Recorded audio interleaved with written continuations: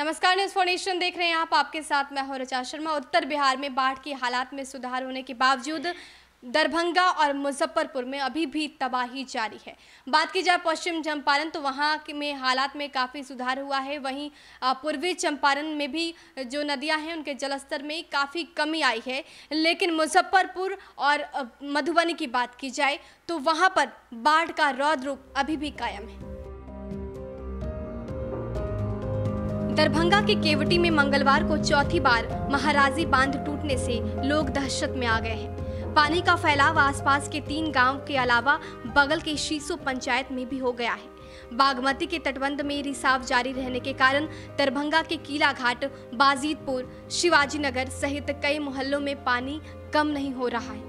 मुजफ्फरपुर के मुरौल में तिरहुत नहर का बांध टूटने के बाद बूढ़ी गंडक के जलस्तर में कमी आई है, लेकिन तिरहुत नहर से निकलने वाले पानी ने दर्जनों पंचायतों को अपनी चपेट में ले लिया है। तिरहुत नहर के पूर्वी तटबंध के टूटने से नहर का पानी सकरा प्रखंड की कई पंचायतों में घुस चुका है। अब बाढ़ का पानी दोनमा बाछी और वैशाली के पातेपुर की ओर बढ़ रहा है, जहां के बाद ये गंगा में मिल जाएगा। वह तिरहुत नहर के पश्चिमी तटबंध के टूटने के बाद नहर का पानी महमदपुर बदल होते हुए मुशहरी में प्रवेश कर रहा है। उधर बाया नदी के ओवरटॉप करने के बाद बाया का पानी पारू, साहिबगंज और सरैया प्रखंड में तेजी से फैलता जा रहा है। पानी सरैया होते हुए NH 722 की ओर बढ़ने लगा है। बागमती, लखनदेही और मनुष्यमारा के स्थिर होने से जिले की औराई, कटरा और गायाघाट के पंचायतों में फैले पानी के स्तर में कमी आई है। हालांकि लोगों को अपने घर लौटने में अभी काफी समय लगेगा। सिरसिया में तटबंध से रिसाव के कारण हायाघाट, बहेड़ी और कुशेश्वर स्थान पर संकट बरकरार है। दरभंगा में बागमती के जलस्तर में 5वें दिन 1 सेंटीमीटर की कमी दर्ज की गई है।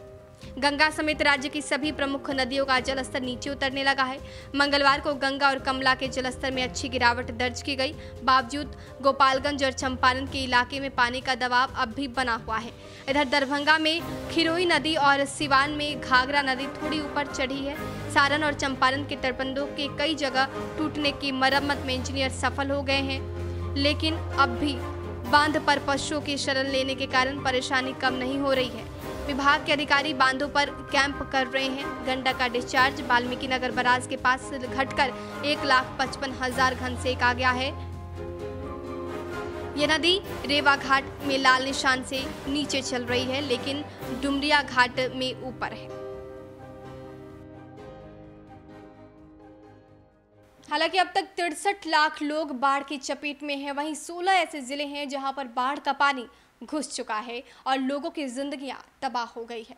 देश और दुनिया के तमाम अपडेट्स के लिए हमारे साथ बने रहिए और देखते रहिए न्यूज़4नेशन। नमस्कार।